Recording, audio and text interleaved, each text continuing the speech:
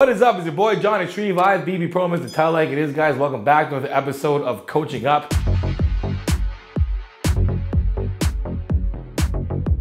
Today we got Bradley Martyn in the hot seat, guys. We're gonna see if his coaching videos give us good entertainment and education, or is this gonna be entertainment? Or is it just gonna be education? Stick and find out. Anyway, guys, it's a really quick video, only 4 minutes. It's an upper body mashup. So let's check it out, guys. Let's see what we can get here from your boy, Bradley Martyn. All right, here we go. First scene of this video, we got an ad for coaching. So you know, be looking at this for some good cues. I want some good cues and good tips. When you got coaching ads at the beginning of your video, I'm expecting to come out of this video learning something new, or I don't know. I better leave today with something after watch this video. Coach Bradley Martyn, let's check it out. Upper body mashup. What are you talking about, buddy? I just wanted to say, like, I've been a big fan of yours ever since I was in 6th grade. A few minutes later. Damn, this video starts at 2 minutes in. This is a 5-minute video. God damn. All right, here we go, and we are up. Let's go, Bradley Martyn. We got tricep extensions. Okay, so I don't know. I know what he's doing. He's doing tricep extensions. All right, so no. Okay, guys, you're probably wondering how this rubber band just got here out of nowhere. It just does. It comes out of nowhere when I need some kind of an example here. Do not do tricep extensions like Bradley Martyn at all. Look, here's the biggest issue you have when it comes to coaches out there, all right? Not banging his coaching, whatever, saying this. Because the guy looks bigger and better than you does not mean he knows more than you. It just means that he's bigger than you. That's it. The size of the body, the shape of the physique does not fill the brain automatically with knowledge. And it also doesn't mean that person can apply it to someone else. So someone can have bad form at something, but still able to coach somebody with good form. Understand that, right? Right? Understand that.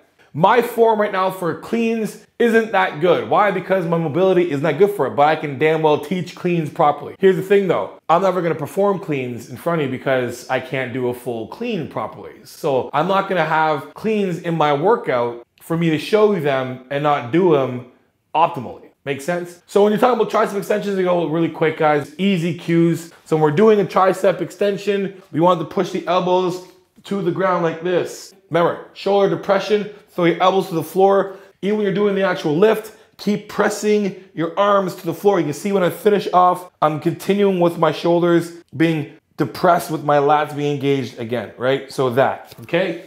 Make sure you do that. Do that to avoid all of this stuff. We're not doing that, all right?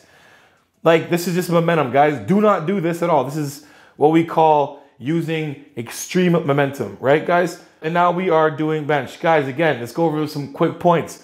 When we practice, when we warm up, we are warming up to prime the muscle that's being used. So if you're doing bench press, warm up like you're actually doing your hard set. I'm not saying put all the energy into that warm-up set. I'm saying perform the rep like it is your hardest set in terms of form, tempo, technique, right? Don't do these fast reps and all of a sudden the next rep you're gonna do is gonna be perfect. It's not, right? Then we're gonna go over to bicep curls. Geez, this guy is all over the place. This is something he probably just put together. Probably busy as hell at his gym and is like, I need to do a workout and do a video.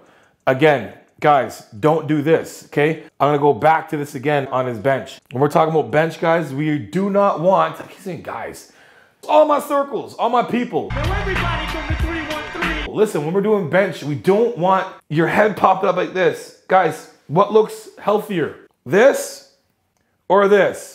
Think of that meme with that girl, and you pick your head up like this, look at yourself. Remember that girl in that meme. That's you. Don't do it. Keep your head down. Neutral spine. Shoulder depression. Make sure our shoulders are down. So not up like this. And then hold the damn bar. None of this fancy shit. Do not bench press. Don't press and then try and catch the damn weight, okay? Bradley Martyn doesn't do a bunch of weird wonky shit in his gym. He's like an acrobat. Bunch of unorthodox stuff. Don't do it. That's what he can do. He does it. Let him put himself at risk doing those things. You are not Bradley Martyn. You can't do what he does. And I would recommend doing what it is in the first place when it comes to actually training. We want technique. I just heard in a video. Does technique matter? Yes, it does. Why? Because it prevents you from getting injured. You will probably get results having bad form. Yeah, we get that. You can probably get good results with bad form. We see it everywhere. But when it comes to being injury preventative, that's the point of having good form. It's not like if you have really good form, it's gonna fast track your way to results. No, it's gonna keep you on the good path to great results, but overall, it's going to help us stay away from being injured.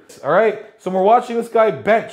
Do not do this, please. By all means, I ask you guys to please do not do this. A couple things, guys. Girls, circles, please put clamps on your bench. Don't be the superhero that's like, oh, I don't need clamps because I've already seen enough people. Whoa, whoa, whoa, whoa, whoa. Oh, that's what I've seen a few times. Squatting, benching, happens all the time. Put clamps on the damn thing. And again, we're looking at easy stuff, just easy things that we can do. Like my man is lifting about 32 pounds and he is legit just swinging these weights around, okay?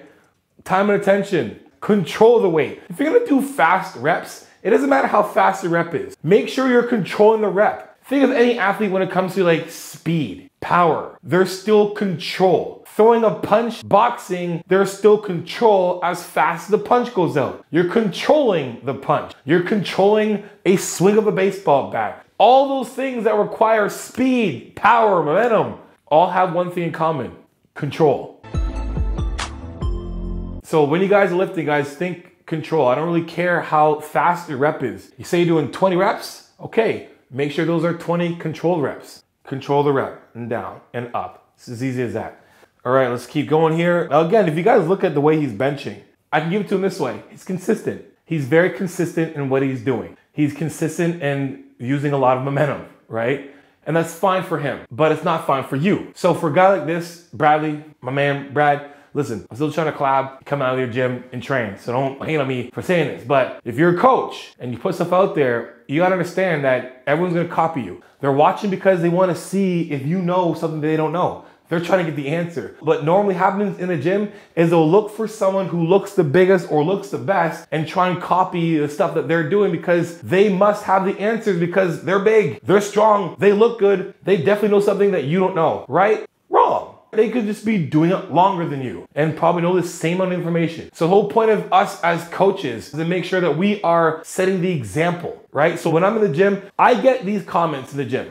Hey, you're big. How long have you been working out for? Those big muscles, a lot of hard work, eh? But the ones that I love are ones that literally people come up to me and say, I like watching you because it looks like you're doing it perfect. I literally get that all the time. And that's the compliment for me that I love because it gives me validation and confirmation that what I am doing is right. If I go to the gym saying that I want to focus all my attention on form, intensity, effort, form being the top, and I leave that gym with someone saying, hey man, the weight you lifted with good form was impressive. What's impressive to me is someone who can control a lot of weight. What's not impressive to me is a lot of weight being thrown around. Period. You want your reps to look like precision, like boxer. From a man out there who's just a boxing fanatic, this is for you, buddy. But seriously, when it comes to your technique, when it comes to your form, when it comes to you being a coach, everyone's watching you. So if they're watching you, they're at least watching how to do it right. Makes sense? Anyway, guys, show off for you guys. Every once in a while, I gotta put a video out there to show you guys what not to do. But when it comes down to it, everybody has a choice to do the right thing. Guys, I'm always emphasizing good form, but that's not an excuse to lower the weight just to achieve form. That's not the goal. The form is basically there. It's a thing that's never gonna change that can keep you honest when it comes to your progressive overload. So when it comes to you making gains and you're about to make the next step in progressive overload and your form is good, that's when you can make the next step, but only when your form is good. You don't increase the weight when you have shitty reps. That doesn't help when it comes to progressive overload at all. It doesn't. You can still perform and you can still progress, but eventually you're progress and then get injured. That's the whole point of making sure that we have good form, is to stay injury preventative, but still work as hard as effing hell. That's it, guys. Anyway, hope you liked the video, guys. If you did, make sure you guys like, subscribe, and share the video. You know I'm gonna come with that tell like it is, transparent truth. And for coaching, guys, johnnyshreve.net. Book a phone consult, guys. You actually can book a phone consult right down there in the description. 50-minute or 30-minute phone consults, guys. And at the end of that consult, if you feel like you want to go with coaching, whether it's a one-time plan or an ongoing plan, I'll deduct the phone consult of any package that you pick. Make sure you guys follow me on Instagram at _JohnnyShreve_. And don't forget, use my code Johnny15 for Power 13, guys. My recipe's in there and it's a hit. I knew my recipe would do it. My recipe is so good, guys. Make sure you guys get the cookbook and be ready. Start next week, we're doing a cooking series, guys, starring your boy, Chef Boyar Shreve. Yeah, that's right, Chef Boyar Shreve. I got it all, man. I'm not just a pretty face. I'm pretty funny too. Make sure you guys check out my gym, even though it's closed right now because we're shut down yet again. Impact Fitness 56, guys. Give it a shout out, give it a follow. Make sure you guys tag me, guys, or post your training videos, training clips. Anyway, guys, you know how it is. Iron sharpens iron. Progressive overload your life. In the meantime, keep dream chasing. Peace.